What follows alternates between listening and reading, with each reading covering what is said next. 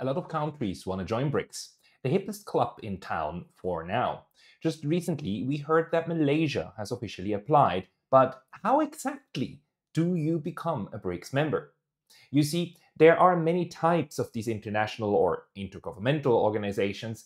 Some are highly formalized, like the UN, the EU, or NATO, which have one or several international treaties as their backbones. For the UN, that's obviously the UN Charter. For the EU, it's the Lisbon Treaty. And for NATO, that's the North Atlantic Treaty of 1949. These organizations also have permanent structures like the General Assembly and Security Council for the UN. For the EU, the European Council, the Commission, and the Parliament are its central organs, and NATO has the North Atlantic Council, together with a secretariat in that spaceship thing in Brussels. All of these organs have defined jobs to do and wield certain powers inside the organization. Then, on the other hand, there are organizations that are much less formalized. A good example is the G7, which has no international treaty behind it, nor permanent structures. The G7 is just a name for a club of countries that meets regularly on summit level, meaning that the heads of states are meeting, or they can also meet on ministerial level or on lower levels even, where they try to coordinate policies and work on joint issues. But they do that without a legally binding treaty that would need to be ratified by their parliament and without permanent structures or headquarters. BRICS, until now, is the same type of international organization, a very informal one. There is no BRICS treaty, at least not yet, and it's actually unlikely that the bloc will ever create one since they are not planning on becoming a counter NATO or counter EU or something of that sort. There's also no headquarter or secretariat. The responsibility for keeping things together actually rests with all member states, especially with the one holding the presidency, which rotates every year among them. However, that does not mean that there are no rules. Usually, what happens in these organizations is that they start creating documents that they circulate and that then rely on all members being fine with them. That's why BRICS, like the G7, functions on the principle of unanimity. All member states need to be okay with what is happening, or at least not oppose it. Otherwise, they just won't participate in what's being discussed. Especially when it comes to membership, this is quite crucial.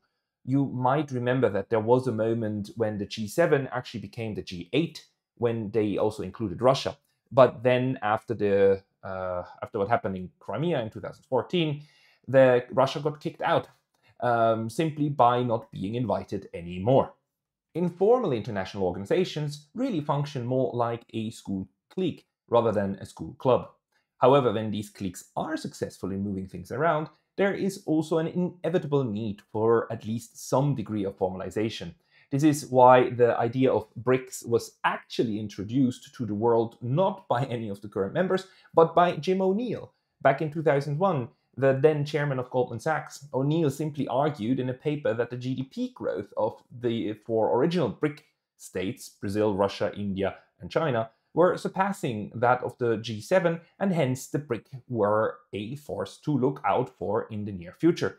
The actual four states simply picked up on that idea and met a first time officially on the summit level in 2009 in Russia to discuss economic matters. BRICS was then later expanded to include South Africa, and last year, during the Johannesburg summit, the leaders adopted a formal catalogue of how further states can join, which lays this rather simple process out as follows. Let's have a look at this right here. I've prepared that document that clearly reads, spells it out, and in like very simple, just a few pages actually.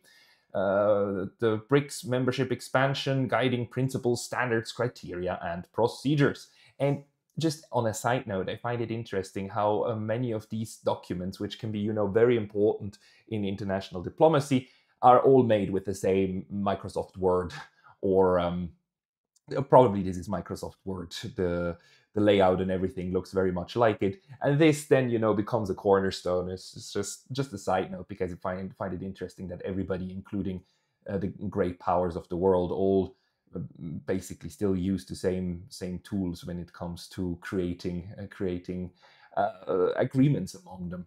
Anyhow, so what this lays out is first the what BRICS is and what the purpose of this document is. Then, interestingly, it goes into these guiding principles of the BRICS. So first, like a few short bullet points, right? Let's affirm what BRICS is about. I just highlighted a few here that they want to make sure that everybody's on the same page with. BRICS, the BRICS participate of full consultation and promoting concrete cooperation based on consensus. So this is important. There needs to be a consensus. This is, of course, much easier to achieve when you are a few countries. And the more countries you become, the more difficult this will be. This is something that must be very clear to everybody in the club. So you need to be careful with who you accept as a member and who not. Although what this consensus rule then usually means is that when individual members don't agree, you try to get them to the point where they don't oppose anymore. Another one, an important one, is that BRICS, a vision of strengthening multilateralism, strengthening and reforming the multilateral system, and upholding international law. So again, also this club here clearly adheres to these principles that we've seen already before. BRICS doesn't try to be a counter United Nations. It doesn't try to establish new norms. It simply tries to lead the world toward a more multilateral setup. And it does so through three pillars enunciated here, three areas of cooperation. First area of cooperation is political and security cooperation, then economic and financial cooperation, and thirdly, cultural and people-to-people cooperation, which is also a very classic setup, basically politics, economics, and culture, right, of these societies with each other. Quite straightforward. Then there's another part that actually very clearly spells out that the basic principles that BRICS moves by is the Charter of the United Nations as an indispensable cornerstone of multilateralism. So again, BRICS doesn't try to work against the UN, it tries to work with it and tries to strengthen the basic ideas of the UN. At least that's what the 5 original BRICS states have decided what the clique should be about.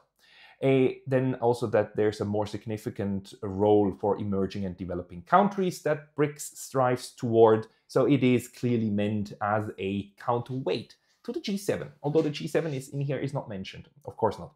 You never mentioned a rival. Although I do not think that BRICS looks at the world in black and white, in foes and friends. But, you know, if you have to position yourself in the international game, you would position yourself in contrast to the G7, if anything at all. But not in contrast, not against the UN, not against, especially not against the World Trade Organization, which it in another place says very outwardly, you know, the BRICS wants to work with the international organizations that are already around, especially the ones that are based on international norms, well accepted international norms. So they're not at all norm breakers, they are norm enhancers so far.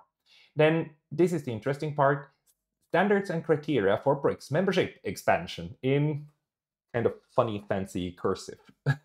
I find this document interesting, the layout of it, you know. Treaties that are highly formalized then always follow a certain standard jargon and certain rules and so on. And this just shows that BRICS is a much more creative and much more flexible and faster organization that tries to just, through cooperation in the same area, to achieve things more quickly than you would be able to if you were a highly formalized international legal organization. So a new BRICS member state should align with the guiding principles above that we just saw, then contribute to the strengthening of the BRICS, makes sense.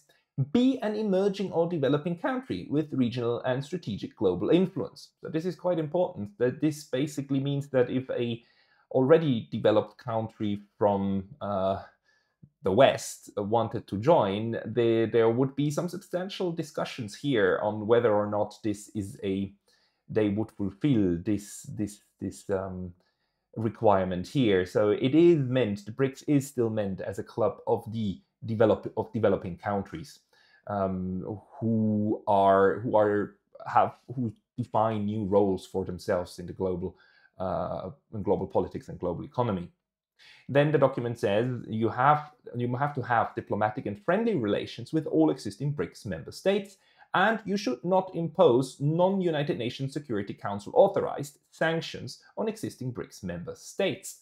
So this is quite pretty. It excludes all of the Western states that currently put sanctions on Russia. So if any one of the collective West countries would ever even dream of trying to join BRICS, you got to drop those sanctions that are not mandated by the UN Security Council. And again, it shows just that BRICS is, if there are sanctions that the Security Council says are important or okay, just like the ones on North Korea, then well, those are okay if your country levies those. But nothing else, no unilateral actions, especially not against these against existing BRICS members, right? So no sanctions on Russia if you want to join this club, and no sanctions on China, South Africa, and so on, right? This is quite important. So the more interest there will be in BRICS, the higher the pressure on countries to actually break with the sanction systems of the West, which a lot, I mean, all the very few global South countries levied these sanctions. Singapore is one. So if Singapore wanted to join BRICS, it would first have to drop the sanctions. Then it must be a member state of the United Nations. So BRICS is not open to non-member states, which again just enforces the power of the UN, because it makes membership in the UN conditional, and that's not a given. You know, Switzerland only joined the UN in 2002. Although by now nearly every country on Earth is part of it, only the ones that are not necessarily recognized as such still have problems. But you know, this is just again an enforcement of the UN as the central organization for international dispute resolution and discussions, right? Global politics. Then you have to have strong economic standing and influence regionally as well as globally. I found this very interesting because it means that smaller countries or countries that have been suffering from, let's say, Western sanctions, like current day Afghanistan, that they might have this clause might actually exclude their membership, at least immediate membership. So the BRICS conceives itself as a club of states that have a certain strength in regional politics and economics. They must have substantial trade relations with existing BRICS member states. It's also, like, again, a clause that just points out that if you are extremely poor and if you are extremely secluded from the rest of the world, then probably BRICS is not the place for you. Interestingly enough, then again, these are obviously malleable and points that can be addressed through diplomacy. Support an open, transparent, inclusive, non-discriminatory, and rules-based multilateral trading system as embodied in the World Trade Organization. And although here the word rules-based appears, which is a collective West jargon, it is clearly this clause is clearly shooting against the United States, because the US is currently the one that is holding the World Trade Organization hostage by not appointing a judge to the appeals body of the World Trade Organization. The WTO currently cannot function properly because it is institutionally blocked, because the US has torpedoed this dispute resolution mechanism, since the very creature that the US helped to create is now at a point where it's also finding judgments against the United States, and the US doesn't have that, so it uses the procedural organizational leverage that it has, because the WTO is actually a organization created under with a treaty, right? It's created by treaty and has procedures that then allow some members to basically checkmate the organization. This is something that cannot happen to BRICS in this sense, because it is not this formalized. So the not sending a judge to the appellate body of the WTO is a kind of a similar move as a filibuster in the United States. With a filibuster, you can run down the clock on a bill on the floor of the House and thereby basically get rid of it. And that's there you use a procedural opening and an opportunity in order to shoot against the substance of something that's under consideration. And here again, this is a procedural matter that the US uses in order to shoot against the substance of the WTO. And BRICS over here says, no. We want all of this. We want to be transparent, inclusive, non-discriminatory, rules-based, even rules-based through the WTO. So this is a pretty big. Affront or challenge to the US actually in this one paragraph. Then I just want to come to the core of the issue, which is how BRICS membership expansion then works, because that's laid out in the last part. It's basically a 4-step process. Number one, there needs to be an interested country, right? If a country decides that it's interested, then it counts as such. If then, in the second step, this country becomes a prospective BRICS member state, it can after that move into the third state as an invited BRICS member state. And fourthly, once the state accepts the invitation, it becomes a full BRICS member state. The document also says that a country is considered interested when its leader or foreign minister formally communicates its interest in becoming a new BRICS member state to the BRICS chair. And the BRICS chair appears again and again. The BRICS chair is the leader of the country that is currently holding the presidency. Again, like a presidency that changes every year among them, and the current presidency is the chair. And if a country expresses, if it's prime minister, or foreign minister, or president, depending on the system, tells that chair, look, we would like to become a BRICS member, then the first step has been fulfilled. You are considered now an interested country, and the BRICS will take note of that.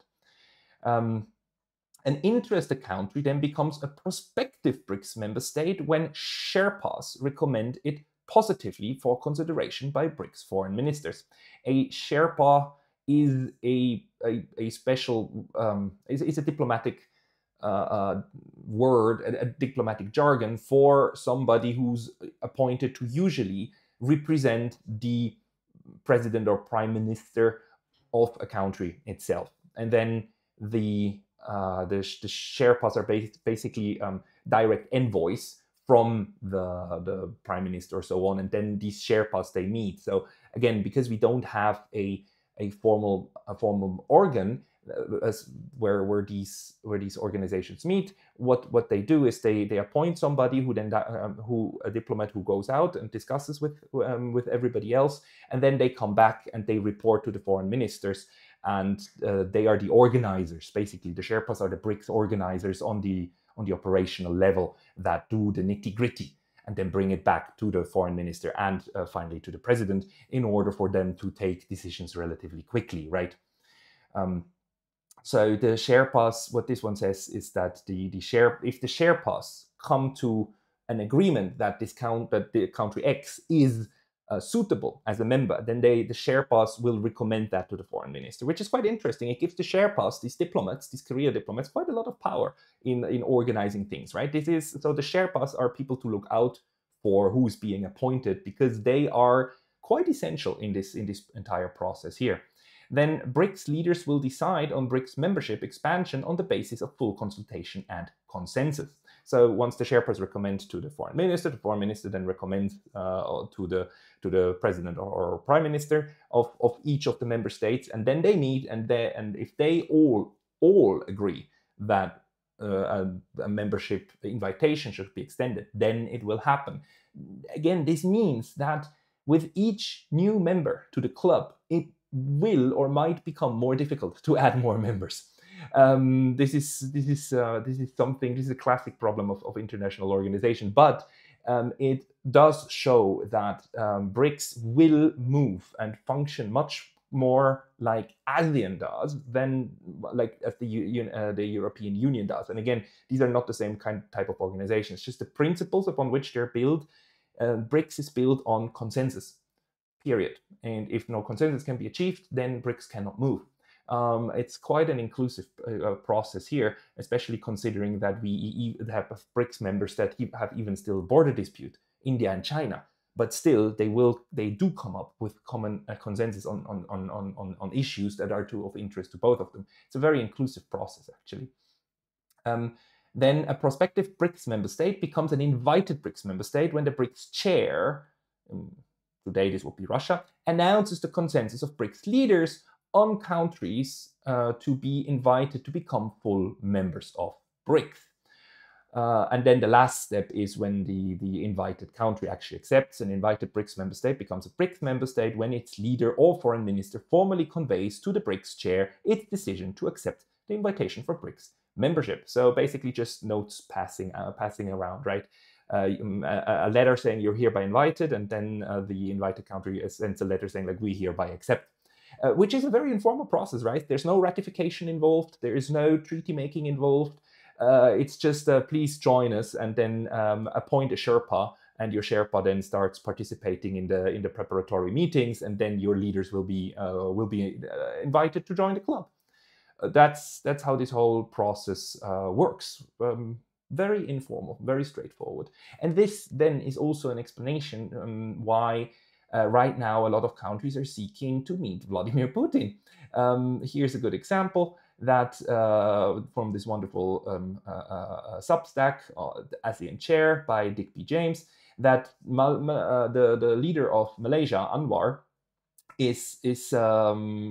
wants to meet President Vladimir Putin in the coming weeks, somewhere in Vladivostok, because he obviously wants to push this Malaysia's bid for BRICS membership, which they already announced that they would like to be a member, so they're already in stage 2, and the idea here then is to basically get Vladimir Putin to lobby in the BRICS for Malaysian membership, and if everybody says yes, then Vladimir Putin, then the Russians can extend an invitation this year as long as they are chair. So right now a lot of people want to meet with the Russian leader because the Russians are currently also the BRICS president, and then this will of course change year by year, but it gives a lot of informal power to the current presidency. It gives a lot, it emphasizes a lot this consensus mechanism still, because again, like the chair cannot just